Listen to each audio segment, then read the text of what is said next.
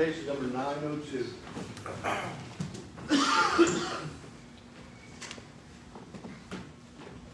Scripture reading this morning comes out of the book of Ephesians. Ephesians 4:22 through 24. Ephesians 4:22 through 24. You were taught with regard to your former way of life to put off your old self, which is being corrupted by its deceitful desires, to be made new in the attitude of your mind, and to put on the new self, created to be like God in true righteousness and holiness.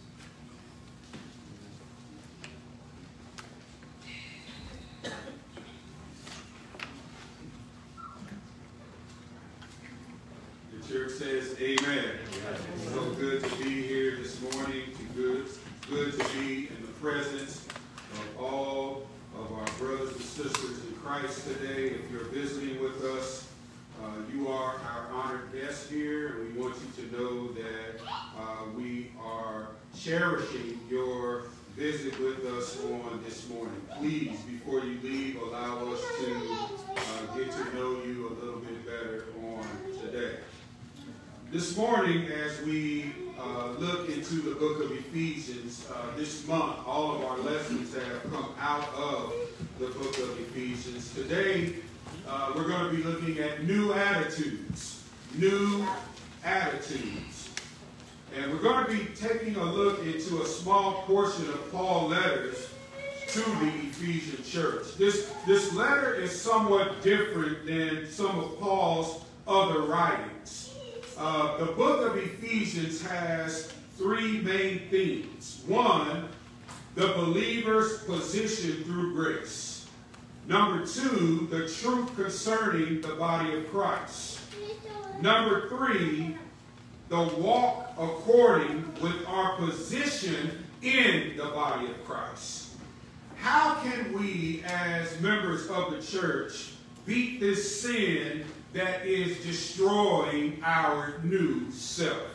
Some people think they can do it on their own. Some think that they have never done anything that would be considered sin in the first place.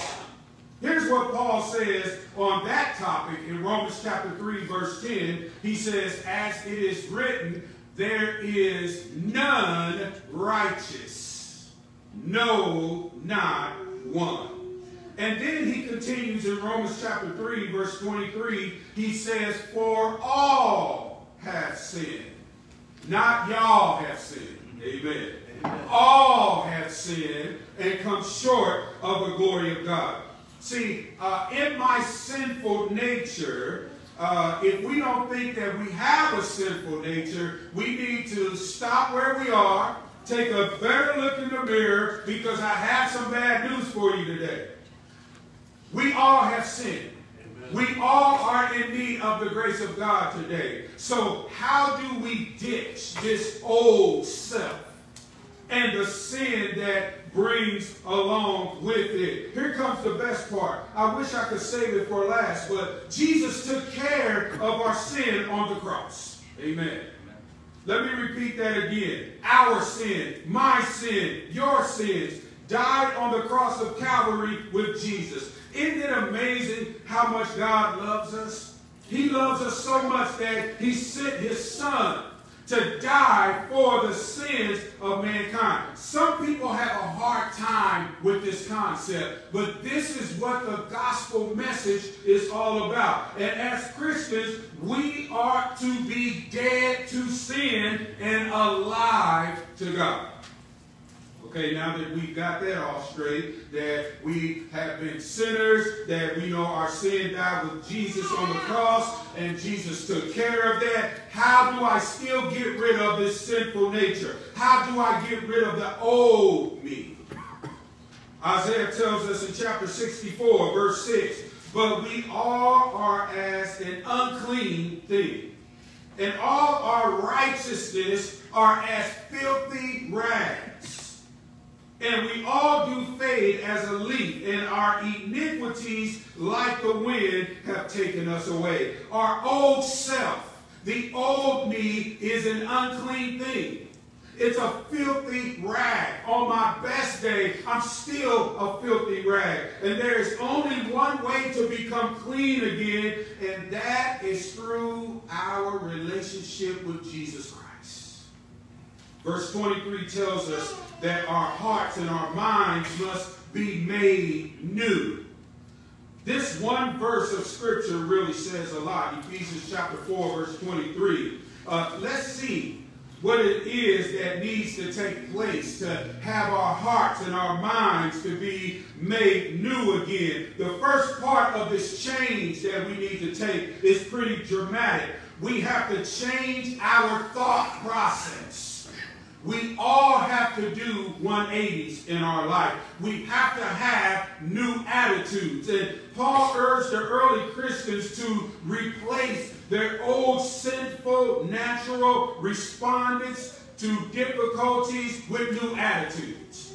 He wrote, put off your old self, which is being corrupted by its deceitful desires, to be made new in the attitude of your mind. And then he says, put on the new self, created to be like God in true righteousness and holiness.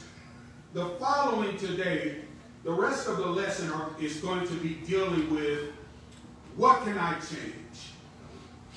How can I replace negatives with positives? And by knowing and believing and practicing these attitudes, you will demonstrate that you are more than a conqueror through the one who loves you, and that is Jesus Christ. What are the following guidelines? One, see, our outlook determines our outcome. If my outlook is positive, then my outcome will be positive.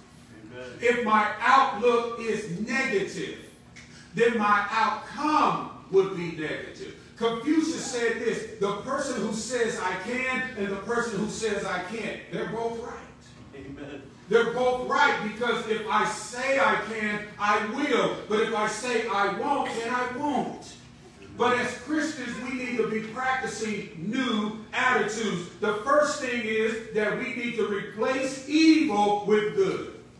If I spell evil, E-V-I-L, and I reverse that, it's L-I-V-E. Evil is the reverse of the right way to live. So what do I need to do, preacher? I need to replace evil with good. Be not overcome with evil. See, it's easy for us, if someone does something to me, I want to do something to them back. Right? But that's not the Christian way to live. Right? And we can get caught up in the world and be caught up in the way that the world does things that as Christians we have to think twice. In James we talked about being quick to listen, slow to speak, slow to anger. Right? So as we go throughout our daily walk, people can get rude and nasty, but that doesn't mean that we get rude and nasty back. Right? It's easy to, if we're all honest with ourselves. It's easy to, but Paul says replace evil with good. People who are able to utilize the power of God and the Holy Spirit that lives in you with all of their relationships and their thinking and their activities will form a basis of healthy living. But it takes practice. Amen. Practice makes perfect. Right? So I need to replace evil with good. Then I need to replace worry. Some of us are worrying, and Jesus says, why are we worrying? We don't need to be worrying as Christians. We need to replace our worry with faith. He says, do not be anxious about anything or worried about anything, but in prayer and petitions with thanksgiving, present your request to God. We need to be people of faith. We need to pray to God. And after we pray to God, we need to give it over to Him. Sometimes we'll get on our knees and pray. We sing this song that, I grew up singing in church. Take your burdens to the Lord and leave them there. And we'll bring our burdens to the Lord and we'll pray for them. And then we'll take them right back with us. That's not what God wants from us. right? He wants us to replace worry with faith. Do not get upset when things do not go your way, realizing that God, what he can do is he can take your disappointments to develop in us greater godliness. We're looking at them as disappointments, but sometimes God will use things in our life to help develop our faith. And then we need to replace despair with hope. David said, the eyes of the Lord are on those who fear him, are on those who reverence him. When we look at the word fear in the Bible, I don't want you to think about being scared. I want you to think about having a reverence for God. On those whose hope is in his unfailing love. Hope in God. See, in our human way of thinking, we rely so much on ourselves. We rely so much on our thinking, on what I can do, me, myself, and I. Sometimes we become self-centered. When, as a Christian, we have to reverse our thinking, right? We have to say, Lord, you are now ruler and reigner of my life, and I'm going to put all my hope, all my trust, and all my faith in you. So when we replace despair, when things are in despair, we need to replace that. Our attitudes have to change. We need to replace that with hope. And we need to replace anger with love. Jonah chapter 4 verse 2 says, I know that you are a gracious and compassionate God, slow to anger and abounding in love. See, love is patient and kind.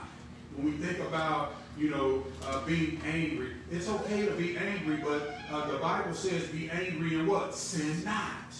Don't let the sun go down on your wrath. So when I have anger in my heart, I need to replace that. That gives me a new attitude. Love is patient. Love is kind. It's not jealous. It's not envious. It's not boastful. It's not proud or haughty or selfish or rude. It does not delight in evil, but rejoices in the truth.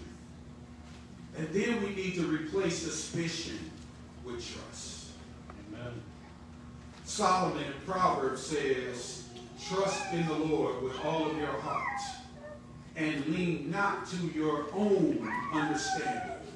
In all of your ways acknowledge him and he will direct your path. It is amazing what God can do with people who love him, and it's amazing what God can do with people who trust him.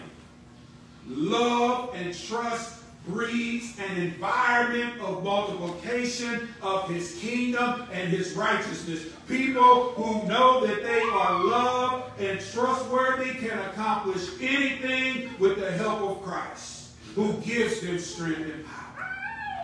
I don't know if you believe that today, but I believe that when I put my trust in God, the word trust paints a picture of me putting all of my weight on him and just letting him know that he will take care of me. And we need to replace cynicism with belief. We live in a very cynical and skeptical world. Abraham did too, but it was written of him, he staggered not at the promise of God through unbelief, but was strengthened in faith and gave God glory, being fully persuaded that God had the power to do what he has promised. Listen, there are over 31,000 promises in the Word of God, and not a one of them has been broken.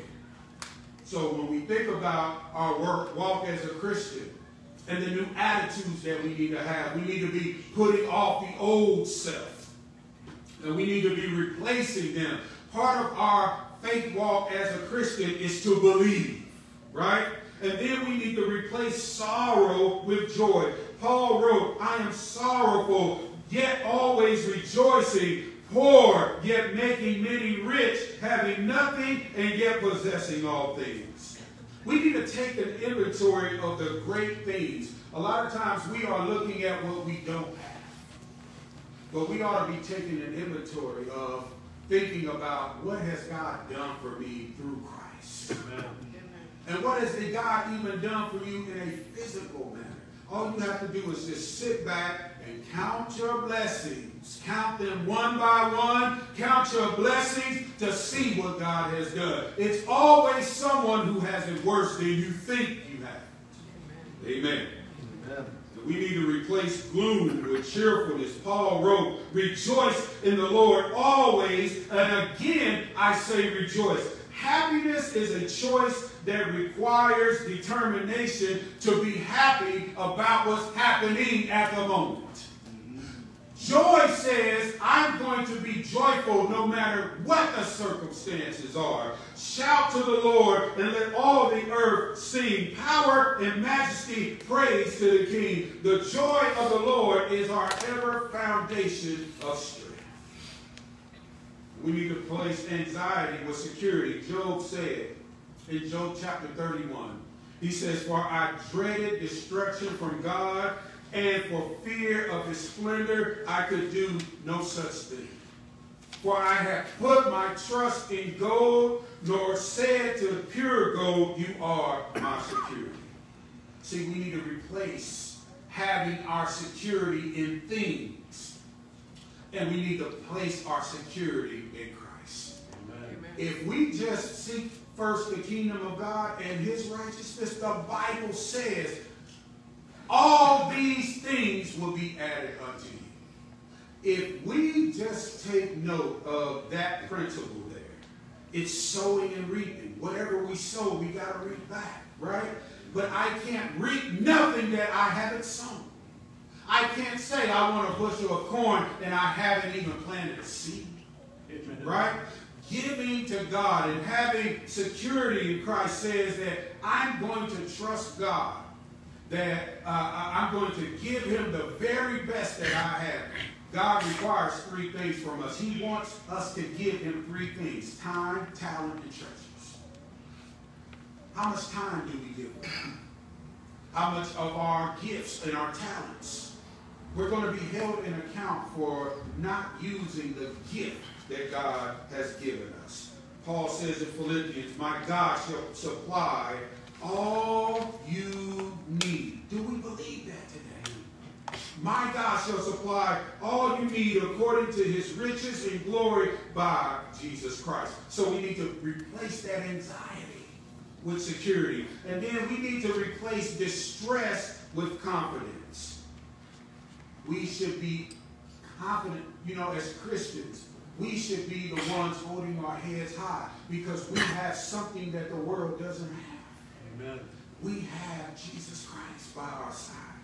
He says, I praise you, Lord, for giving me your sense of certainty, for you have been my hope, O sovereign God, my confidence since my youth. We have to be confident in his mighty power. We have to be confident in his plan and his sovereignty will for our lives. He works in ways. See, God is working. He's already at the end of where we're trying to be. He's just waiting for us to get there. Right? And so we need to replace this distress that we're having. Oh God, oh Lord, I don't know what's going to happen. God already knows the end. And when we get there, we'll be like, oh, this is not as bad as I thought it was going to be. Why? Because we need to be putting our confidence and our hope and our trust and our faith in the Lord. Be confident in that. He will make a way for you. Things look foggy. Things look bleak. I don't know what's going to happen from day to day. You're not supposed to know. All you are supposed to do is trust in God. Amen. And we need to replace jealousy with contentment. For I have learned to be content, Paul says, in whatever circumstances I am in.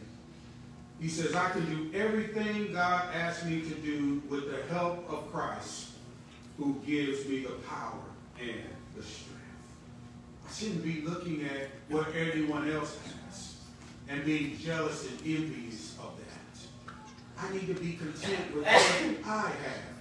God blessed me with what I have. If he wants to give me more, he will navigate the circumstances of my life to give me more.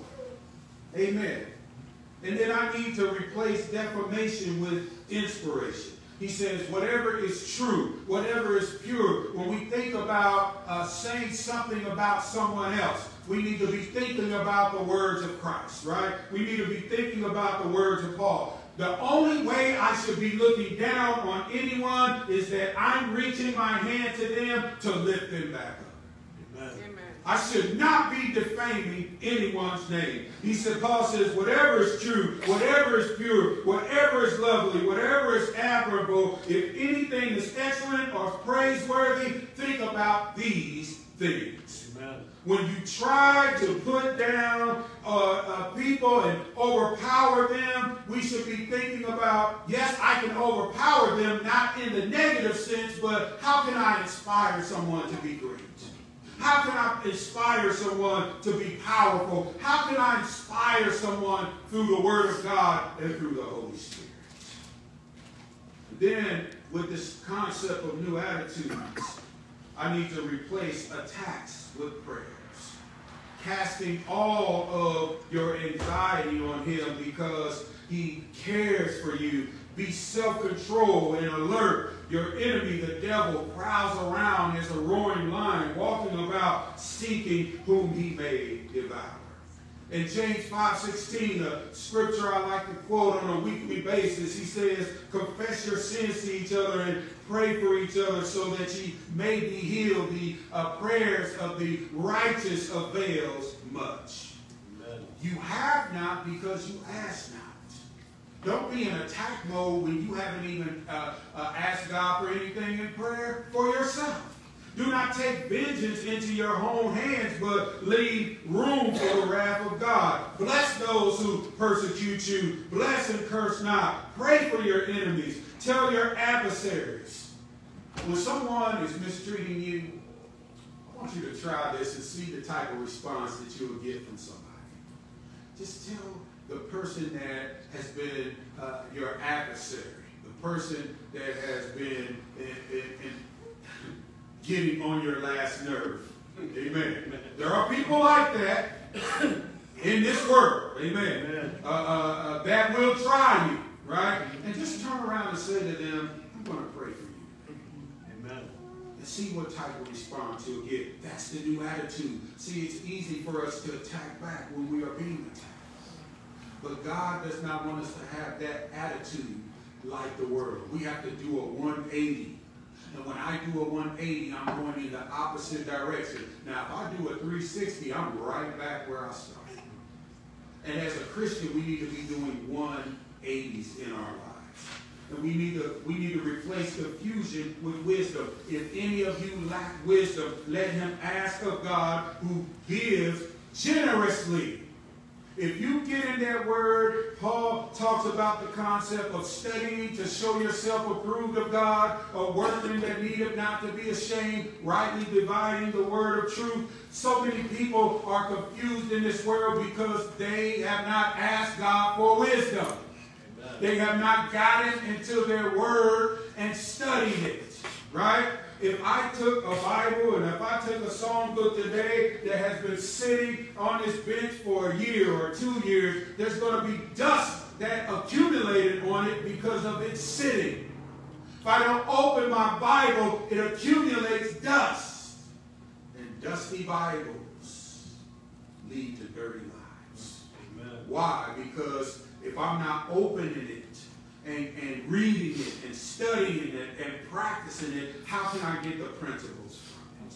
I'm confused in this world. People can tell me anything and I'll believe it. Why? Because I have not properly studied the Word of God. And I need to be changing my fleshly attitudes with Spirit-led thoughts. We are spirit, body. We are spirit, soul, and body. That's our makeup. Some people will say, well, Brother B and I have a body with a soul and spirit. No, that's not incorrect. That is incorrect, brethren.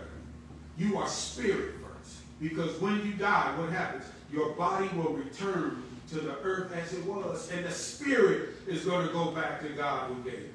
So my life, my thoughts form my life. Right? And so my life and my thoughts and my ways and my actions should be spirit-led and our nature. And that's why Paul says, put off the old self, is that the old self says, look out for you. Do you? But my new attitude says that I need to replace those fleshly attitudes with spirit-led thoughts. Make a choice today to be led by the Spirit, and you will succumb these fleshly desires. Lord, it's just, I get such good sleep on Saturday night. It's hard to wake up and come to worship service on Sunday morning. That's a fleshly led thought. Amen. The Spirit says, the church house is where I meet my brothers and sisters in Christ, and this is where we come together to worship God, and I'm going to be here. I don't care how tired I am. I'm going to get up, and I'm going to make a conscious effort to be where my brothers and sisters are. That's the new attitude that we have to have. Amen. I need to replace error with truth. There's so much that's going on in our world today that is not aligning with the Word of God. It's error. And Jesus says you err because you do not know the Scripture nor the power of God.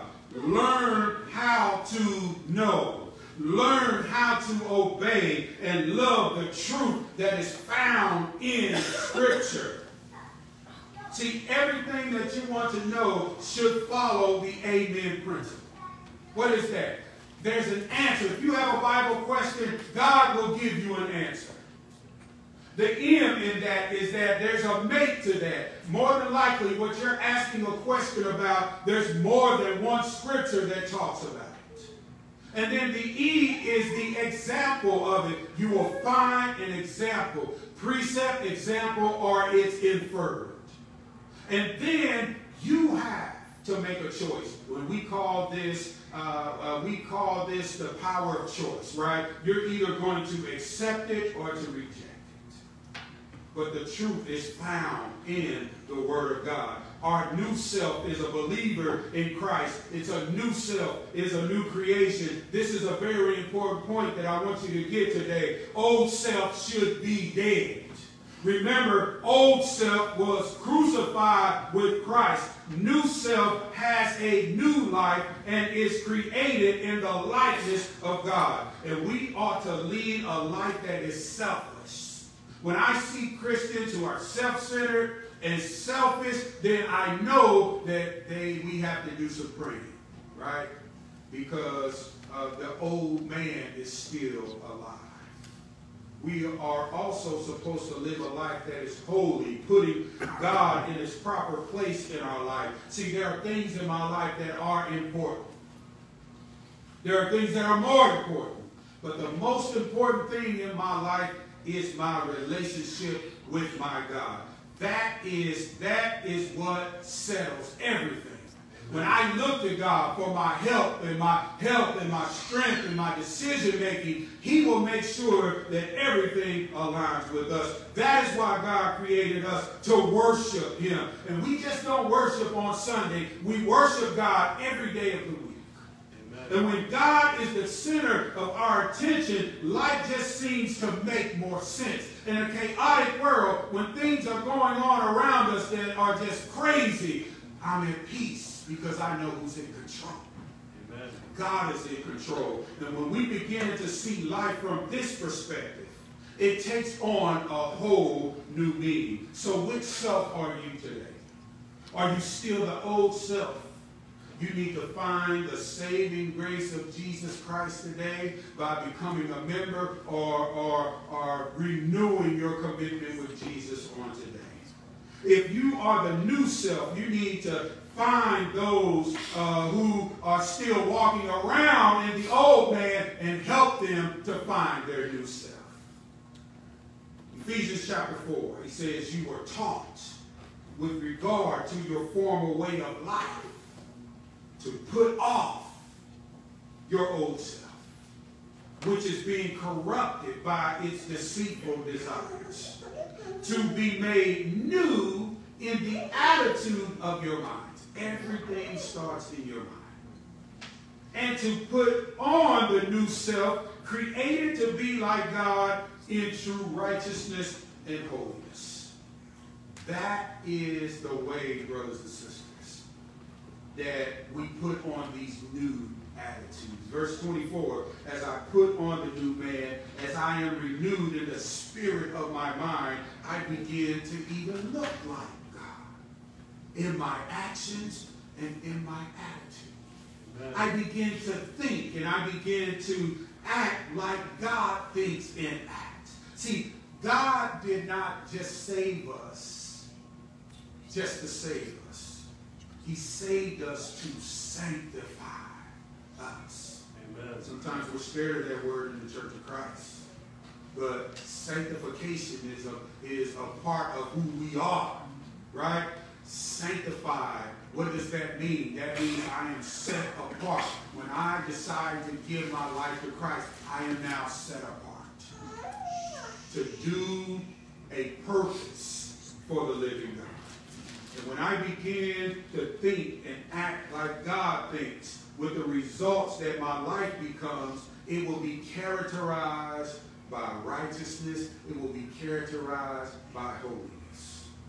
And to put it in simple terms, when my mind is renewed, I start to become more and more and more like Jesus. When people see us, they ought to see Jesus Christ. People ought to walk up to you and say, "Are you Jesus?" Why should they say that? Because your actions and your attitudes, your lifestyle is reflective of the attributes and the characteristics of Jesus. Our Christianity every day, Paul says that we ought to be renewing every day. The more that we live, the more and more the old man should be coming off, and the new man should be looking like Jesus Christ. Amen? Amen. Amen. Take Ephesians chapter 4, verse 22 through 24, and read that in your personal time with the Lord on this week. If you're here today and you're not a Christian, I want to give you the plan of salvation right now. You become a Christian by hearing the word. I've just given you a snippet from the word of God today. Do you believe that Jesus Christ is the Son of God? If you believe that Jesus Christ is the Son of God, you are a candidate for baptism even right now. Are you willing to repent of your sins? Again, this concept of new attitudes is a concept of repentance, because we are doing 180s in our life. Okay. Repentance says no to sin, yes to God. No to my ways and yes to the ways of God. That's repentance. Repentance says no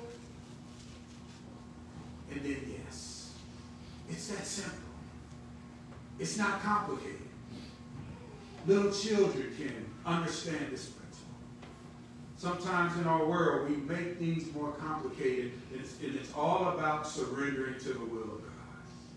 Will you stand before this wonderful audience and confess that Jesus Christ is the Son of God? If you do that today, we'll baptize you for the remission of your sins. Baptism, I cannot reiterate it enough, is a picture of the gospel of Jesus Christ. Jesus died, he was buried, he rose again. That's the good news of the gospel. That's what we preach. Every time we get a chance to tell people about the Word of God, we are preaching about the gospel. This is the gospel message today. Jesus died, he was buried, he rose again. You reenact that in your obedience to that. How? You die. We've talked about putting off the old self. When you are buried, that is your death. When you come up out of the water, that is your resurrection. That is your new life in Christ. That's how you become a Christian. Matthew 28:19, Mark 16, Romans 6, 1 through 4, Galatians 3:27, 1 Peter chapter 3, verse 21. And if you're standing in need of prayer today, some of us, we hold things in, and we hold them in for weeks and weeks and months and months and years, when all you had to do was ask the church for prayer. A lot of your burdens could be lifted by the prayers of the saints. Amen. James says the effectual, fervent, or the energetic, passionate prayers of the righteous avails much. Amen. I know that I stand before you today because somebody was praying for me. My mother was praying for me, my grandmother, my mother-in-law, my people around me was just praying for me, and I'm grateful for that. And there are times that I've had to ask for prayers, and I just didn't know where else to turn. And God says, you have a church family right here in your midst that's willing to pray for you. If you have something on your heart today, do not leave this church with you. We haven't said a prayer for you. The prayer of faith is so powerful. It can change the circumstances that you're even in right now. Prayer changes things, it changes people, it changes situations. Amen? Amen. Let's be still. One can wash away